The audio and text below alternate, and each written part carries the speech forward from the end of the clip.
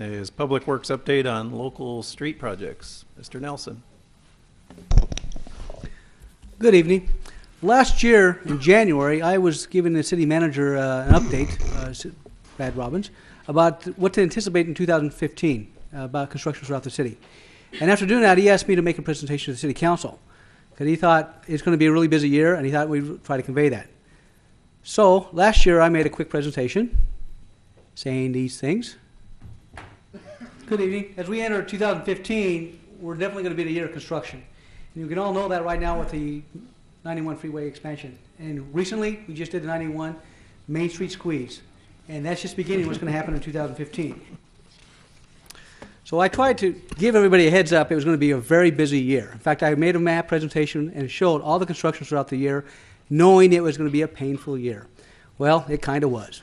And I'd like to say it's over, but it's not. And so what I'm kind of talk about is a little bit what we did in 2015, but also what to expect for 2016. And actually some good things going to happen in 2016. So first of all, last year we completed our local pavement rehab project. That was about 70 lane miles. It's probably one of the biggest projects we'd ever undertaken. And in that 70 lane miles was a big chunk of East McKinley and South Corona communities. And we also improved 16 bus stop locations that included 4 new bus shelters. We completed repairs of sidewalks and curbs and gutter within the southwest quadrant of the Grand Boulevard Circle and upgraded all the ramps in that circle to meet ADA compliance. We also constructed a Smith Avenue water line replacement. This was a 12-inch ductile iron pipe water line to replace an old 12-inch water line that was deteriorating and breaking too often. And right after we finished that work, we came back in and we rehabbed the entire street pavement. So from the 91 freeway all the way down to Rincon. And then we started work on our stagecoach reclaimed water line. This was about 1.4 miles of a 20-inch ductile iron pipe water line with a new flow meter. This was all the way down Croydon to River Road, and then from River Road all the way down to Bluff Streets. We just finished that work about a few months ago. Auto Center grade separation was a 2-year project. We wrapped up around October. This was a grade separation project. We built a new bridge to separate an at-grade crossing with the railroad. The Magnolia Avenue median, we placed some rock cobble in the median for aesthetic looks out there. We just finished that recently. Gilbert Avenue street improvements. This was one of the, sorry to say, one of our worst roads in this city. It was really deteriorated, really bumpy.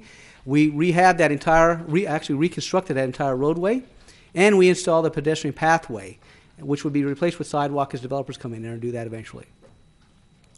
Also, one of the worst streets, and this is probably the worst street in the city, was Sheridan Circle. This cul-de-sac was badly deteriorated because of trees out there. So we had the trees removed some time ago. Went out there and had to reconstruct the entire road out there, including the curb and gutter, the driveways, and then upgraded all the ramps around that area too. Mentioned last time about our new fleet of buses. We purchased those buses in 2015. We'll be deploying those things in January this month on a new fixed route. We are right now still working on our pavement rehab project, and this is within the Corridon area where we did the water line work. We're going to resurface that road itself. This will be 41 lane miles when it's all done.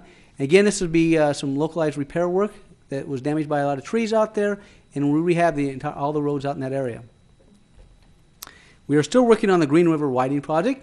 Last time I mentioned the work on the signal should have been done. We've had some problems with the unknown utilities out there. That's delaying the improvements of the signals themselves, but the project itself is still going to be completed on time, and we're still working on the medians as expected.